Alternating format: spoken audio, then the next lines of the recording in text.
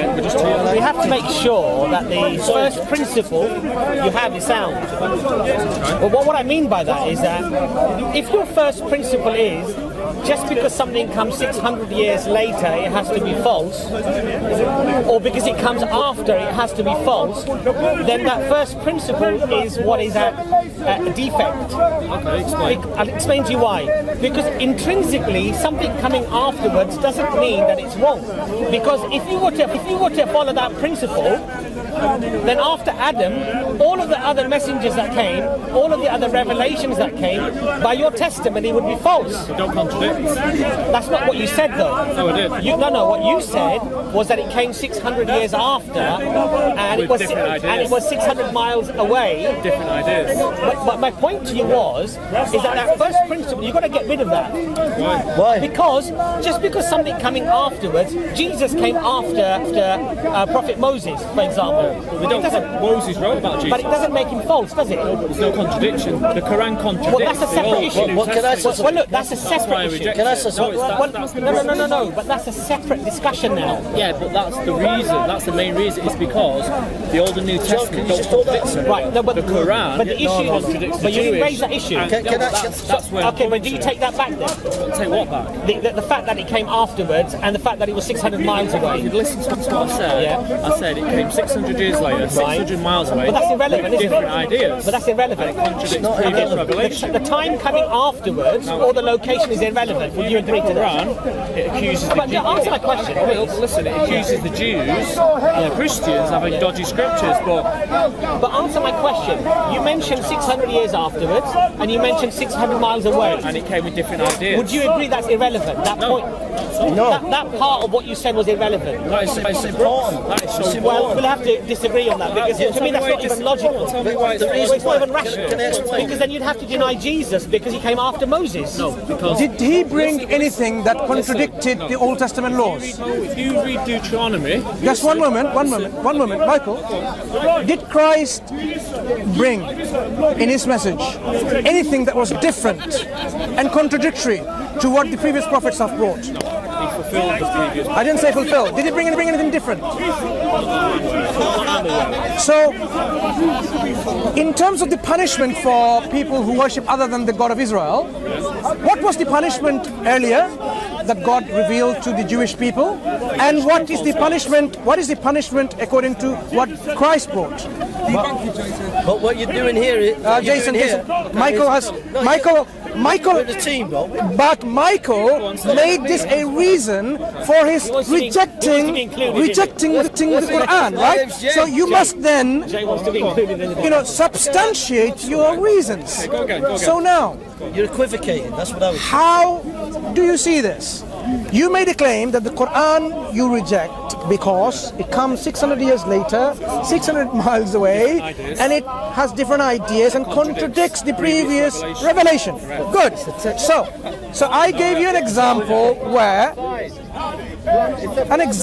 of punishment for worshipping other than the God of Israel.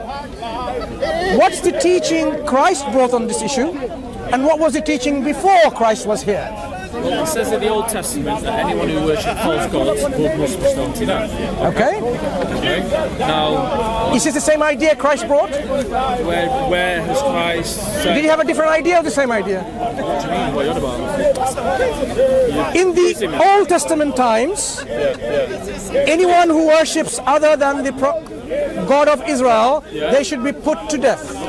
Right. This is one idea, correct? Did Jesus bring the same idea or a different idea? He fulfilled the law. He fulfilled it. Hear my words. Okay. Oh, yeah. Right. Did Christ bring the same idea, which is? Easy. Which is anyone who... Excuse me, please. Whoever's smoking, please. It's not about water. It was okay. Thank you. Do not. That was a powerful smoke, right? Michael, the idea was anyone who worships other than the God of Israel should be put to death. Give me an example. In the Old Testament law, in Deuteronomy, if you worship other than the God of Israel, you're commanded to be put to death. the Mosaic law. That's the Mosaic law. Yeah. That's an idea. Good. We're talking about ideas. Did Jesus bring the same idea which says anyone who worships other than the God of Israel should be put to death? Or does he have a different idea? I'll respond to that, what you just said. Jesus came, he came to bring a New Testament, okay, that's the Christian view. He came to bring a New Testament, and he fulfilled the Old Testament law because he made it, what's that word, you know, when he makes it more... Fulfill the types. Yeah, he fulfilled the types of that. I'll give you an example in the New Testament with regards to stoning. A woman was caught in adultery, okay, and the Jews said, this woman was caught in adultery. According to the law, she must be stoned. So Jesus showed them their hypocrisy, because the reason the law came was not to be made righteous. The law came to show us that none of us can keep it. That's the reason. No one's justified by the law, and Christ pointed that out in the New Testament, because he said, whoever is without sin cast the first stone, and he made it that much greater, and he fulfilled that's the story of the adulterous woman you're talking about. Correct. Is that found in the oldest complete manuscript? In the Old Testament. That's a simple... It's a very important point. The reason the law came... No, but Michael, you quoted... to know why the law came. This is important. No, but listen, you've quoted something Correct. that doesn't even exist in the oldest, most complete manuscripts. Okay. In the Codex Sinaiticus, that verse that you've mentioned does not exist. Is it a textual variant? No, it doesn't exist. No, it does. It's a textual variant. No. It's a textual variant. The verse itself doesn't exist. It's a text. That's So this verse came in later. Yeah. And this is look, brothers, we need to, it exists now. It exists now. It exists now. Textual variant. But it didn't exist in the most I asked you a specific question. And oldest is it a textual variant? No. It is a textual No, variant. the verse itself does not exist. When does it exist? When is the earliest existence of this verse in John? So if you look in the Codex Sinaiticus, Look, that verse does not exist. here's a scholar. And in He's some going to now tell us. In some Bibles, You're a scholar, right? There's So actually a reference in some Bibles, in the early church fathers. when does it exist in the manuscript of John, where this or Luke, where this verse I occurs? don't have it on my head. So you don't know. No, but I have studied Have a it. look on here. It's a textual variant. We do have manuscripts in some with it. Bibles, you have one verse, and then they miss a verse number, and they jump to the next verse, and then they say, this verse does not exist in the oldest complete I manuscript. disagree what you're saying there, but there are manuscripts with it in, and it is a textual variant. So the question was to you, Jason, It's a textual variant, Mansur. when is the earliest occurrence of this statement found in the manuscript of that gospel?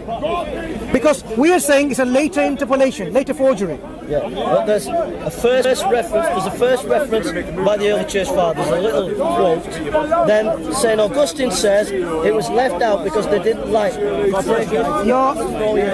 not answering the question. One thing is important, Michael. Can we just go back a little bit, because we've moved on a little bit? Michael, Yes, we have to go back to Michael, the question we're discussing. Look, the thing here is this, right? And I hope you sort of hear what I have to say on this. When you make certain claims about the religion of Islam, the fact that it came later, the fact that it was in a different location, and the fact that it brought a different message, that's your view, right? No, let's take that view. And then at the same token, I think you're quoting stuff in the Bible that didn't even exist before, and you're quoting a Bible, the New Testament, which doesn't have, in your own view, the same laws that have to be adhered to in the Old Testament. So it's a bit, look, it's a little bit above. Okay, I've got the answer. Since you don't remember, I'll remind you. So in John 7:5-3 to 8:11, this verse, look. Prepara 66 from this, the earliest Prepara, 2nd century, folio 52, doesn't have that. Verse is totally good. So it's not a textual variant, it's non-existent. Secondly, Textual variant. I'll tell you what textual variants you're talking about. Michael, are you listening? Now, this text is from the 5th century, 6th century. It's a textual variant. Look, the earliest that we have, like the 2nd century, it is simply not there. Look, if you read this here, excuse me, Jason, if you read the Greek there, it goes and it totally omits the whole section. That means it's not there. It was later introduced to manuscript tradition later. So now, this was only a side point. My question to you in response was, when you said, oh, the Quran you reject because it's later and has different ideas. So the Old Testament idea, let's call it idea, was that anyone who worships other than the God of Israel should be put to death. Did Jesus have the same idea or not? You don't let me respond to that though. I'm asking him about the question that we're discussing. So did he have the same idea or not? You just take it to control, man. It's not That's the discussion. When Jesus brought the law, he made it more of a upstanding. That's what I'm asking. Is it same or is it different? It's the same. Same means what? You can stone to death or you should stone to death. It's the same, but what he did, the law was never meant for righteousness. This is the Christian position. You need to understand this. The reason the law came in the beginning, in the Old Testament, is the knowledge. The law is the knowledge of sin, basically. So we've got the Ten Commandments: thou shalt not steal, thou shalt not kill. Every human being. Did they apply that law before? Did people apply this law in the Old Testament In the times? Old Testament, people actually put to death. And did it actually happen, or was it just? Yeah, no, they were put to death. Yeah. Right. So they understood their text. Excuse me, ignore him. Ignore this gentleman. Excuse me, Michael. If you don't ignore this gentleman, I'm not going to speak to you. Right? Good. So not you, the other guy at your back. So it becomes like too many people then, so Michael and Jason, you're the third one behind. we have this. In the Old Testament time, they understood and they applied that idea. Did Jesus ask to be applying that idea? Did he ask to apply the idea?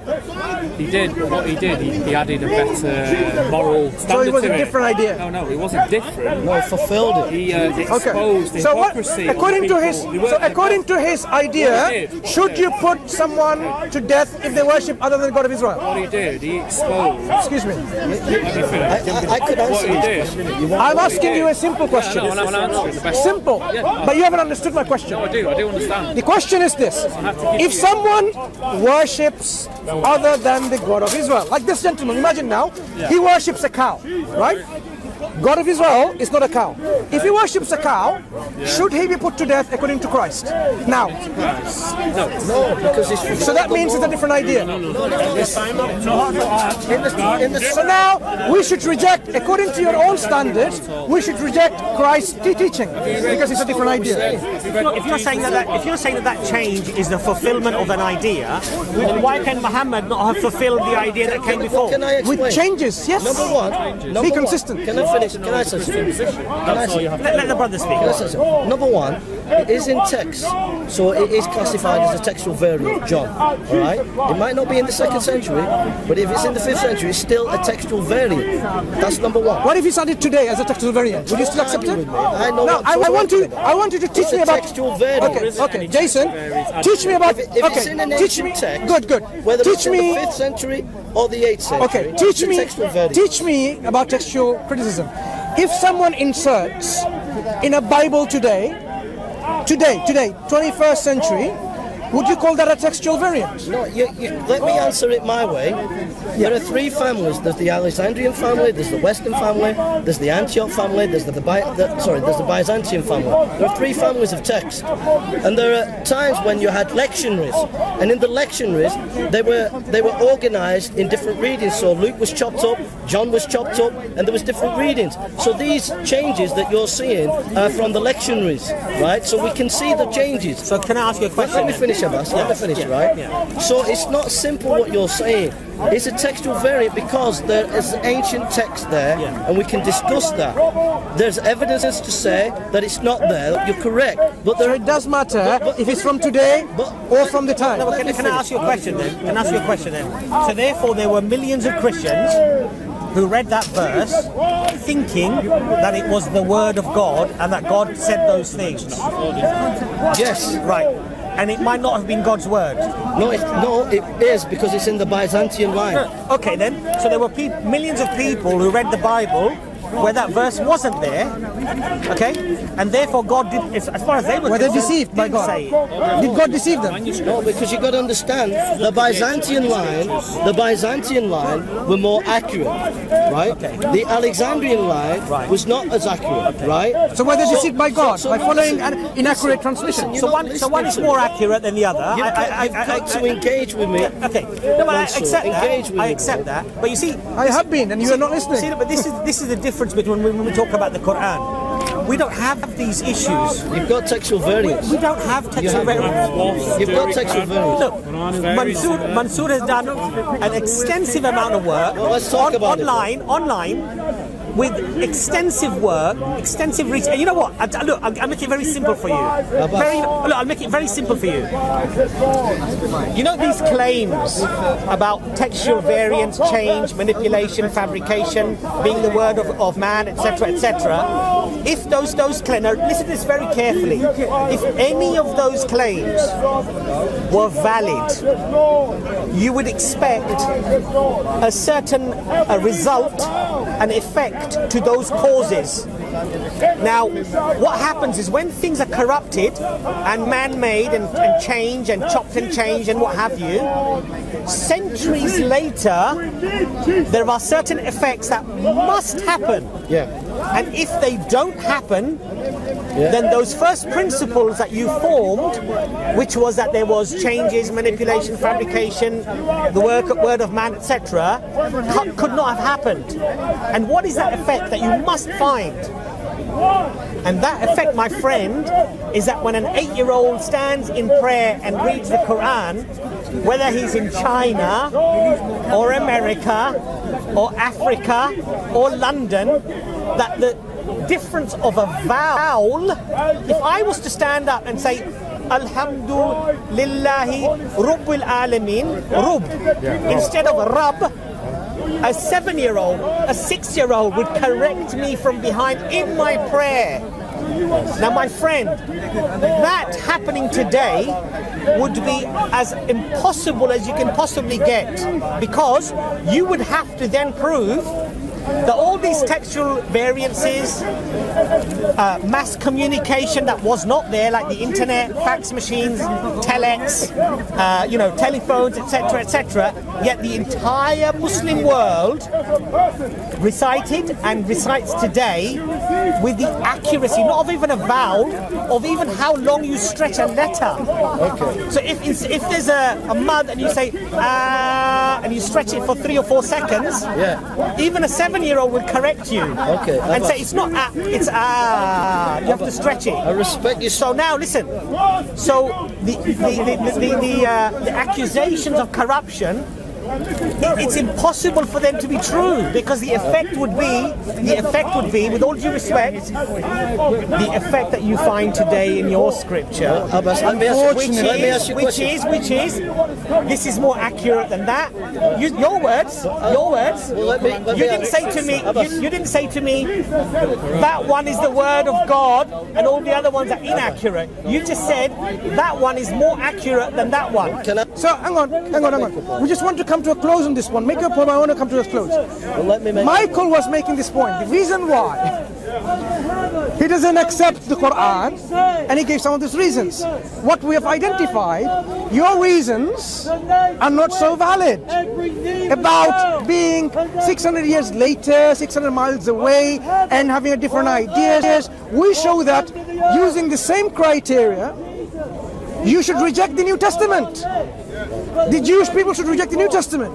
Secondly, you brought up another example about how the Quran acts as a guardian, acts something that it testifies its truthfulness. You said it affirms. Yeah. What the Quran does, the Quran says this is correct and this is false.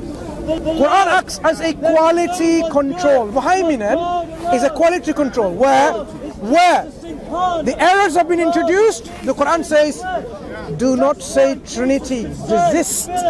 It is better for you. It gets the Trinity wrong in the Quran. Hang on, just okay. Since he's brought this up, this is absolutely blatantly total misrepresentation of what the Quran says. Important because we got these issues about Trinity. Says Mary's Look. The Quran does not in any way identify the members of the Trinity. Right? Well, that's another debate. Just like the Bible doesn't identify in any way the members of the Trinity and say these three are one. Now, to claim that the Quran gets the Trinity wrong is total misrepresentation of our text. Patience. So when the Quran says, do not say Trinity, does it identify the members? It doesn't. Because it could be any of the things. For example, I know in your Bible there are 3 persons identified together. Yep. The 7 spirits, the Father and the Son. Mansur. Do you consider the 7 spirits part of the Trinity? Yeah, because there are many. Okay, let me show you. I think now, in fact, no, he changed the subject. He brought it along. You've got to let me respond to you. Excuse me, before you respond, Mansur, please. Wait a moment. Wait a moment. You're not being fair, mate. You're changing the subject. I am not changing the subject. You are. It is your friend. Mike, we should leave that and stick to the Bible. Let them drop that if they want to drop that. Do you want to drop it? Because I was going to show you how the Bible gets the Trinity wrong. Right. So now Let me respond to that. I want to conclude and you respond. What I'm saying this now in 30 seconds is this. The reasons you gave to reject Islam and the Quran is not even valid according to your own standards and your own admissions. So you have to now re-examine, Michael, your reasons of rejecting the Quran. Because if you could not even justify your reasons in front of Tom, Dick and Harry, its biggest corner, do you really think in the day of judgment you'll be able to justify your rejection? I very much doubt so.